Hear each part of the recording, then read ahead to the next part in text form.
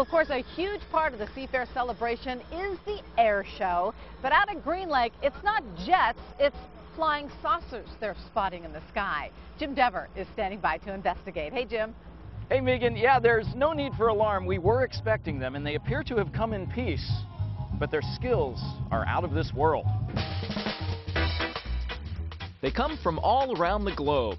And from Uppsala, Sweden, Roland Carlson. And just around the block. I'm Sarah Bergman. I'm from here, from Seattle.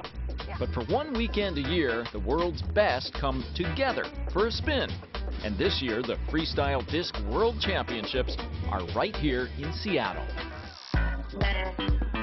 The sport got its start back in the 70s when someone discovered that Frisbees were good for more than just flying. Yeah, it becomes second nature. You never unlearn this. Now competitors like Sarah Bergman of Seattle and Portland's Lori Daniels spend years perfecting their craft. Your partners usually push your game to another place. And despite the fact that they're the defending women's pairs world champs, You can even take them away from your fingers. Lori and Sarah are happy to help the newbies like me. Yeah. There you go. Nice. That was it. Yeah, freestyle's a whole new game. 24-year-old Ryan Young of Kenmore represents the new generation of disc maniacs. And you just try and hit all your big moves and minimize drops and make it look as pretty as you can. Like that? Yeah. And have you ever heard of Claudio Cigna? You might have if you lived in Italy, where Claudio has achieved celebrity status with his mad skills. Tricks he was told he could never perfect.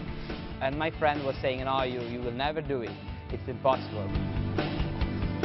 But turning the impossible into flights of fancy is exactly what they're doing right here in Greenlake at the Freestyle Disc World Championships. And just think, it all started with this years ago, Frisbees pie tins, and they actually do fly. Not bad. Might not get me into the Freestyle Players Association World Championships, but if you'd like to watch the championships, they're going all the way through Sunday right here at Greenlake. Megan? Thanks, Jim. Looks like a lot of fun.